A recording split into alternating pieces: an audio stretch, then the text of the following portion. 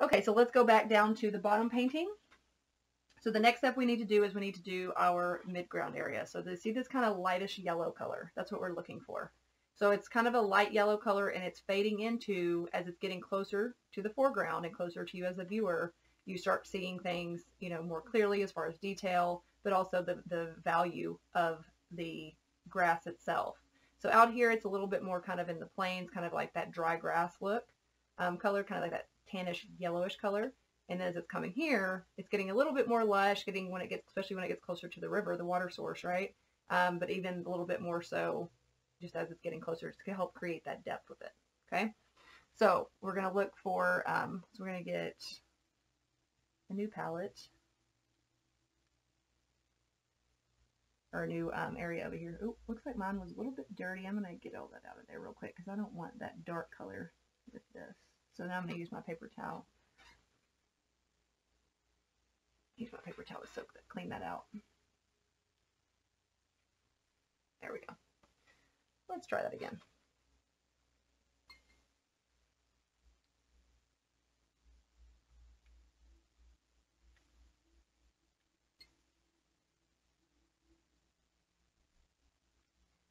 Okay, so now in order to create that kind of light yellow, we definitely want to start with our base of yellow. So let's go ahead and I'm going to go ahead and grab some of this and bring it over here.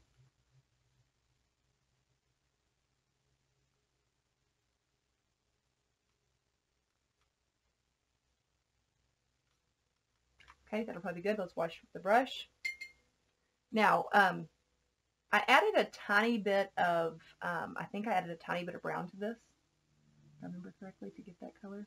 So kind of just put a tiny bit. You don't like really like a tiny bit, not a lot. So kind of put it here and then bring it in. Yeah, there we go. Okay. So then bring that over into it. And you should be getting kind of a tannish, yellowish, brownish color. A little bit more water. And I'm going to pull a little bit of that yellow. If you get too much brown, you can either add more yellow to kind of help balance it back out more towards the yellow side, because the brown that's in these palettes are more of a, have a red base to them. So it's kind of that reddish burnt sienna color, and you don't really want it to be orange. So just be careful with that. So if it's looking more like that, add more yellow to counteract it. I'm going to check on my paper towel.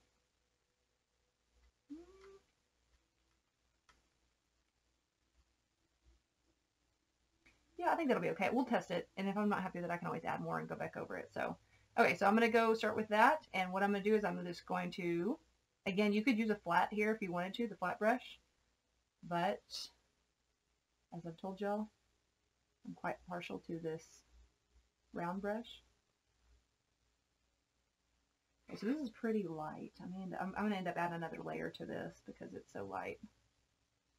You guys can probably barely even see it on the camera, so. But what I'm doing is I'm doing the same thing that I did up here in the ocean. So I'm just letting it dance around. I'm leaving some areas that are a little bit lighter, the white of the paper even, because the sun is still, you know, shining down on things and creating those highlights and shadows. So a lot of this, though, will end up being, you know, covered by trees anyway, and or, you know, shrubbery or trees or grass or whatever. But you can kind of see how I've left some areas lighter and darker than others. So. Okay, yeah, I'm going to add a little bit more yellow from my stockpile over here. And maybe even a tiny bit, teeny tiny bit. Ooh, I don't know if I want to do, I don't think I want to do that color, do I? Yeah, actually that did work out well. Okay, I added a teeny tiny bit of that green that we had from the mountains to it. I mean, literally a teeny tiny, not a lot, because you don't want to turn it gray. And then that kind of, made it a little bit more. So again, just let your paintbrush dance around, be expressive, fluid, let it flow. Okay, and then as you can see in this one, so I've actually I've blended these. So as I'm doing this one, I just started getting some of the green, and then kind of just started blending it in. So what I'm going to do is I'm actually going to use that color that I used from the mountains, and I'm going to add a bit more yellow to it to create, well, water first, because I was about out of water, or about out of it totally. And then I'm going to get some of this yellow, and I'm going to bring some of that in to get it a little bit more of a green color, because I kind of want to get rid of that neutral, that grayish tone that it had, to brighten it up a little bit with a little bit of yellow. And what I'm doing is I'm actually contaminating my yellow right now, but it's going to end up being used here in a little bit, probably for our grass, so it'll be okay. Okay, so yeah, I think that'll be good. And you can change this color. I mean, you don't typically want like a Kelly green for your grass. It can be whatever green you want. Just, it just needs to make it look like, as long as our mind reads it as grass, then it's up to you. That's where the artistic license comes in at. You can choose the color palette, the colors that are used, as you see fit. So I kind of go back into that yellow a little bit just to kind of create, again, so that it kind of just dissipates. It kind of blend together and it makes it look like it's getting further away. And I'll bring some over here to the other side. And this is kind of, in the dead of summer is whenever this is kind of being placed, or, the time period. So, you do typically, in Colorado, you do have that kind of more of that dead grass look in the plains, depending obviously where you're at. But just like here in Texas, like we are, you definitely have a lot of dead looking grass, right? So again, though, I'm letting some areas of the white of the paper kind of show through, because again, it creates that idea that there is the sun hitting that. Okay. So just make sure that you get all the way down to your tape here, though, in the front, so that you'll have a border whenever it comes time to it. Just make sure you get that good. Okay, so that mid-ground and foreground has its first coat. I may end up coming back and putting another coat on there, especially the foreground, because it's still quite light. And remember, the foreground needs to be the darkest, right? So we'll let that dry, though, and we're going to come back up here. My water is good and dry, so I'm going to go ahead and do my sand now. We're still going to do another coat on the water, but for now I want to get this in here, so that then that last coat is going to be the final one, okay? So let me see. So this orange, the area that I had the orange, I'm actually going to bring that over, because sand kind of has an orangey base. I may end up regretting this because this is quite orangey, but let's see. This is where experimentation and your knowledge of color theory comes in. But I'm seeing if you can do it. If you don't feel comfortable doing this, then obviously you can just, wipe it out with a paper towel and start over. I'm going to add a tiny bit of, ooh, that was a lot. May end up having to pull some of that out.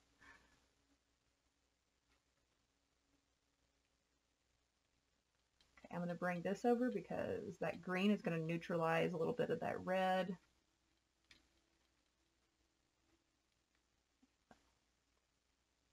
There we go. That's not too bad.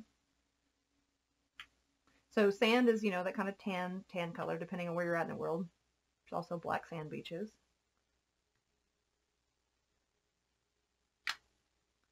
Okay, add more water, because it was a little bit too brown. So I want it to be more of a tan, light tan. You can check it on there. I think that'll be about perfect. Okay, so now I'm going to come over here and put a layer on here. So I'm going to come right up to the water. But again, I'm kind of letting, again, my paintbrush kind of dance. Kind of working in there and kind of getting in those areas that like might have some white left. Because you do want to have that, a definite line, but at the same time, you're going to end up wanting your water to look like it's on top of your sand, not your sand on top of your water. So just be careful with your brush as you're getting close. And then, of course, get all the way down to the bottom of your paper so that you have that nice border that ends up being nice and straight when we take the tape off. And then otherwise, it's just a matter of I'm kind of adding a little bit more for color. You could leave this kind of a lighter color if you wanted to, or you can come in and add more layers to make it a little darker. That's kind of what I'm doing. Just kind of adding a little bit more, because it's kind of drying as I'm putting it on here. So there we go. Okay, that's about the load that it can take as far as water goes. So I'll leave it there for the moment. I think I actually might be okay. Well, no, I may do one more layer. We'll see. Once it dries, because it's going to dry a little bit of a different color. So, okay, so then I'm going to fill This is dry enough for me to be able to keep working on this. If yours, again, if yours has any kind of sheen to it when you look at it at an angle on the side, then it's not ready yet, because it will mushroom out if you do that. So just make sure that mine's a little bit cold to the touch still, but it's dry enough that I can come back and go through with it. It's not super cold to the touch. It's just a tiny bit. And again, that's the kind of stuff that with practice, that's when you start learning like where your limits are as far as that goes, as far as can I paint on it again or not. Okay, so what I'm first going to do is I'm going to go ahead and add another layer of that yellow to this back here. I think, is that the color?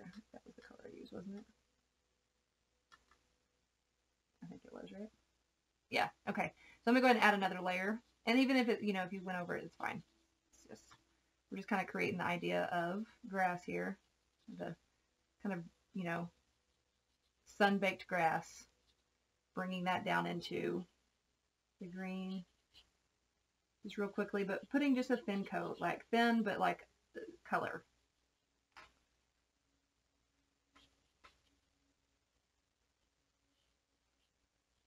Like I said, a lot of this will end up being covered with trees anyway, but you do want your color of your ground to be correct before you start doing that. Because once you start putting trees and vegetation, there's no going back to make it look like it's correct. Because then you'd be having to go around it, and watercolor doesn't work like that, or work well. Okay, let's see. Now we're going to get some of that green. So is this color right? And we're just going to add a wee bit more. Just to kind of push those values a little bit darker. Kind of keeping in mind where those areas where we, leaving some darker areas, leaving some lighter areas, going right up to your water, your river.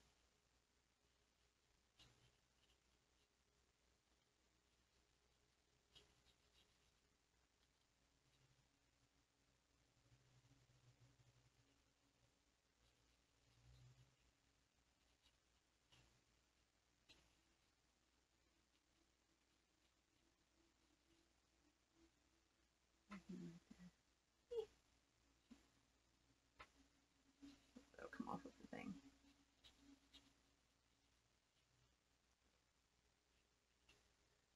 Okay.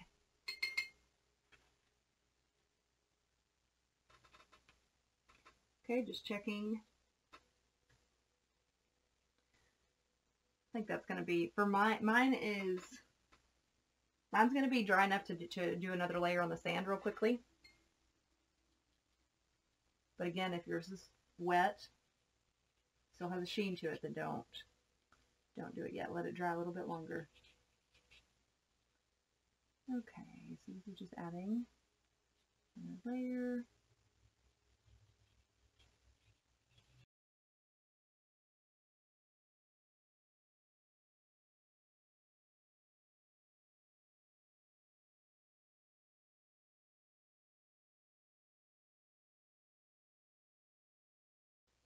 Okay, so I just did a little bit, very thin layer here. So this is all pretty much dry, like immediately around my river is dry enough to be able to do my river real quick. Okay, so then I'm going to do that, and then I'm going to come up here and we're going to put our last layer on the water.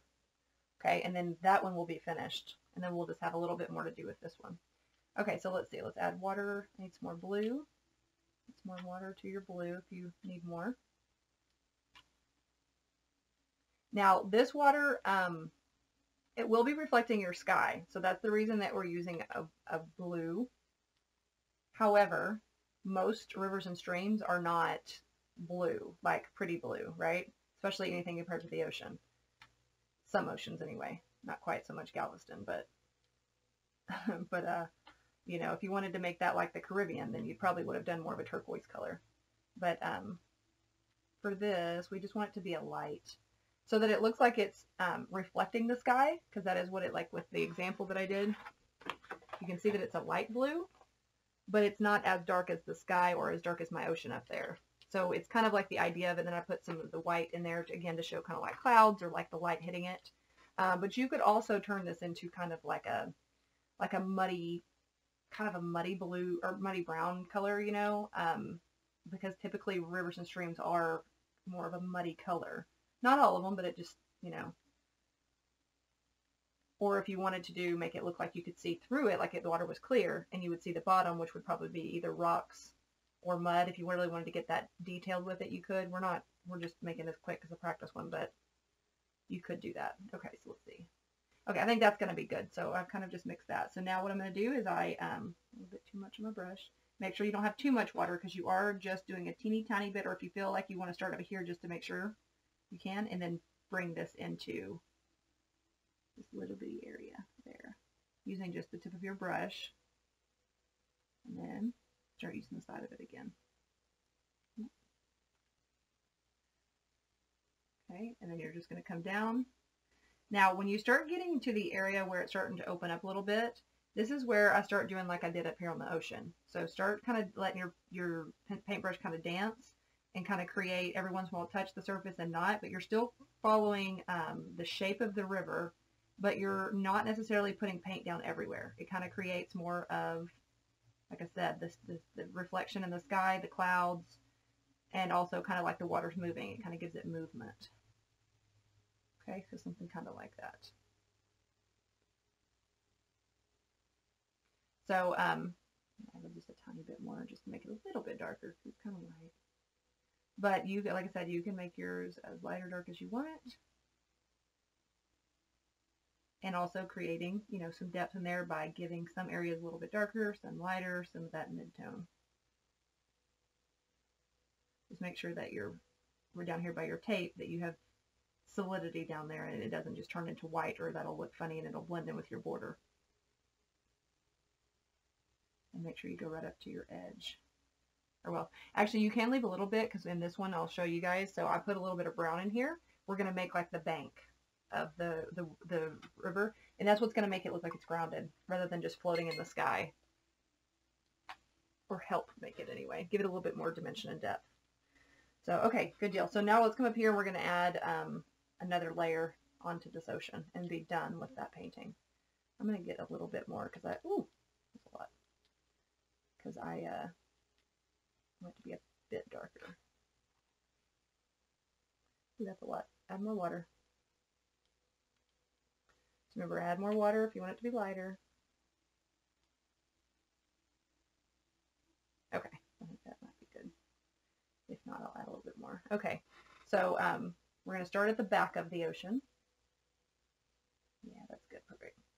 And again, just letting your paintbrush dance.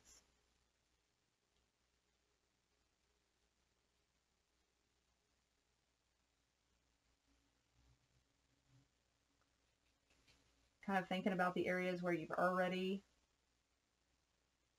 darkened it some, but also left some areas. This one, ooh, looks like there was some oil on the paper there. Was trying to resist the water hitting it.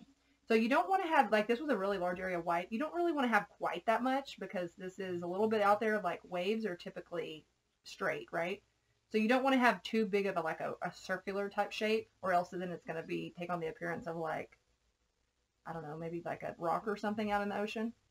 Unless, of course, you want that. But for the most part, you kind of want to keep them more like, which is why I'm going back and forth too. It's because it helps you create those ideas of the skinny white caps of the waves.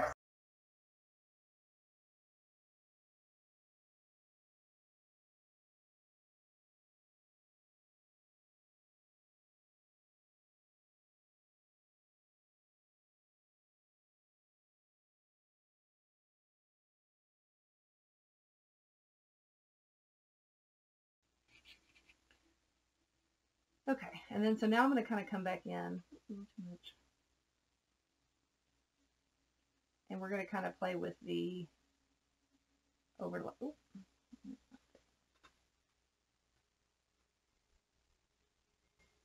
Came over a little too far. So clean paintbrush and wiping that off. I don't want that to turn green. Okay, so let's see. A little bit of that again. Move that around.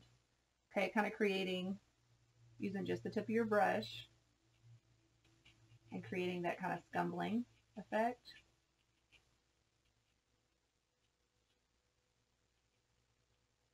to kind of make it look like the waves, or that it's kind of bubbling up and kind of coming up. So here's where you kind of can add a little bit more depth to it by leaving some areas that have a little bit darker. And you could also create a defined line of the water's edge of where it's like coming up on the beach.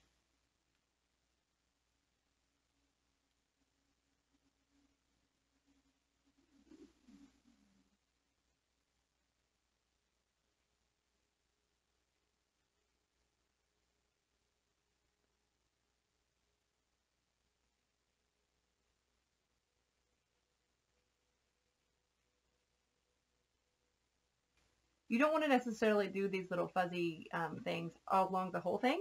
You kind of like, so I'm only doing it kind of here and a little bit into there and a little bit there, but leaving some area or else it'll look, again, it'll look too forced. So just create an idea of it here and there, and then the mind reads it as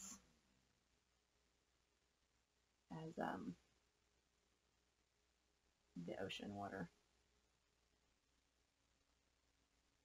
In fact, I'm kind of trying to make these look a little bit more like that water's kind of rolling over itself. It doesn't have a lot of bubbles or anything yet, but it's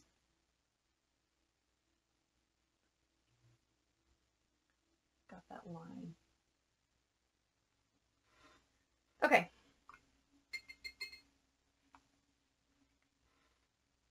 So kind of giving that a little bit of a grounding. That's why I kind of went into the beach a little bit with it, and you're kind of creating that little brownish, greenish kind of almost color.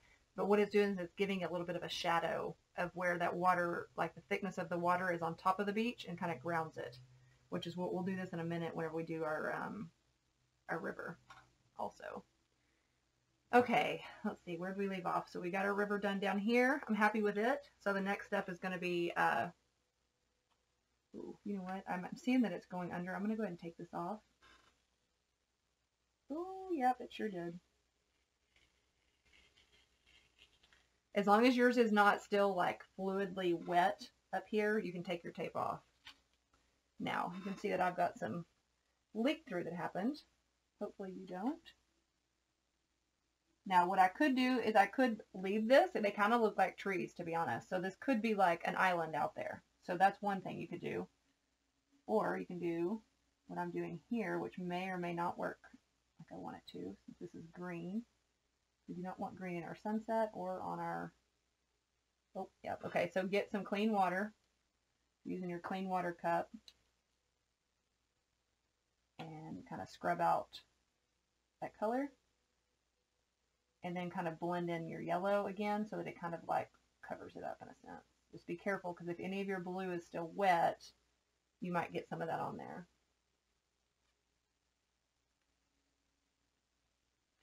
What we could do too, just to make this a little bit more interesting, I can show you all how to fix that. Okay, let's do that.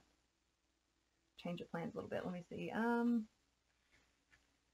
going to add, because the fact that this is the sun is directly behind it, the stuff that would be here, like these trees, if these are going to turn into trees, would be silhouetted. But this paintbrush is going to be too big. So then when we switch to a tiny little paintbrush, I'm going to get a tiny bit of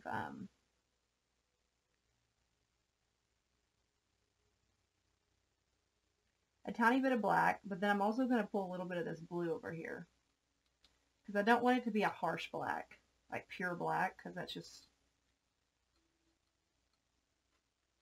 too harsh. So I'm bringing over a little bit of that to kind of pull that down a little bit. And then what I can do is I can come over here. Just be careful, if anything's wet down here, don't put your hand on it. Then kind of just turning this into little silhouettes. And we could also just leave those in there, the ones that I had taken out. Add them back to it. So if it's black like this, it's a different color than your sky, then it's going to be, our minds are going to read it as, oh, that's like a little island over there, or maybe it's a little city, or it could be whatever you want it to be. But the main thing, like I said, is keeping in mind that it would be silhouetted, so it needs to be dark, because the sun's behind it, your light source is behind it.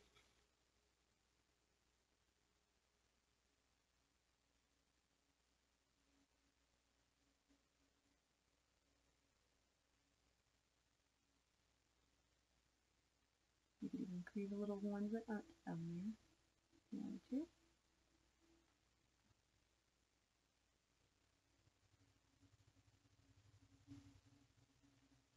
Okay, there we go. And that's how you turn a mistake into a masterpiece. Okay, so we'll let that dry, and then that painting is now officially done. If you wanted to come back and add, you know, like some palm trees and that sort of stuff, you could do that. But for the sake of time, I'm not going to do that just because I want to focus on getting this one so that you guys can see. You can see there's a bit more left on this one. So, okay, so speaking of, so we've got everything, all the base stuff done. Now we're going to start adding in the detail. Well, kind of. We're adding in the trees, the foliage, but we're going to start back here at the horizon line. And as you can see, these are literally, let me get that close enough you can see it. These are literally just the idea. It's just little quick paintbrush strokes. They're not actual trees that I'm going through drawing. I'm just going to let my paintbrush dance. So let me get my, so I use the round brush for this. If you have a smaller round brush handy, that might be better. I mean, I use this brush for almost everything except, you know, teeny tiny little details. So if you're comfortable with it by this point and kind of know how it works, you can use it. If you want to get a smaller one, you can. It's up to you. I'm just going to go ahead and use this one though. So, okay. So now what we're going to be doing is, so now we need to make that color of that kind of that bluish green color for the tree. So I'm done with this blue now. So I'm going to go ahead and bring it over into this color where we had already had our bluish green color. And I'm looking for, you know, the color of essentially, so these trees are going to be far in the background back here by these mountains, right? So they're not going to be the like pure green pine tree color that you would see up here because you have atmospheric perspective happening, and it's going to end up kind of looking more like kind of like a bluish green color. So that's what I'm over here kind of making. So kind of making a bluish green. Let's see, I'm running out of space here. Okay, so it's going to be very similar to your mountain color, but it needs to be a little bit darker. So like looking at that, that's pretty much the same color as that front mountain. So I need to add more blue because I need to make it a little bit darker. I don't want it to necessarily blend in with the mountain. However, it should be something similar enough to it because those are also trees on the mountain and these are just right in front of them. So our eyes would see them as almost the same color. Okay, I think that might be good. I may end up needing to make it a little bit darker, but we'll see. Okay, so what I'm going to do, yeah, no, it's the same color. So you can test it like that, like put it right next to it and see if it, or a little bit over into that mountain and see if it's standing up against it or not. If it's not, then add a little bit more blue to it to make it a wee bit darker.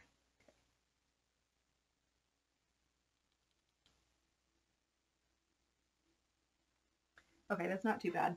So essentially what I'm doing is, again, I'm using only the tip of my brush, barely any pressure, but I'm kind of just letting it dance and I'm kind of creating the idea of trees. So every once in a while, you know, having a stroke upwards that looks like the top of a pine tree. And otherwise I'm kind of just going along here. And every once in a while I'm letting some areas of the background, like the grass, show through. So that then it ends up looking like that there's some space in between them, right? So that it's not just a straight, you know, solid line of the same shape. You want it to look like it has some variety to it. And then our minds will read it as trees because it wants to make sense of everything that it's seeing. So it puts it into these categories. So you don't have to go all the way to the river's edge. In fact, it's kind of a nice idea to leave a little space, like open space, so that it almost looks more like, you know, like a valley that's open and, you know, that you'd be able to walk down a trail or something. I don't know. So now going on to the other side. If your trees are looking like they're getting too thick, it might be because you have too much water, like mine are kind of doing that. I have a little too much water. Let me pull some off. So if that happens, just kind of dab your paintbrush onto your paper towel, get rid of some of that excess water.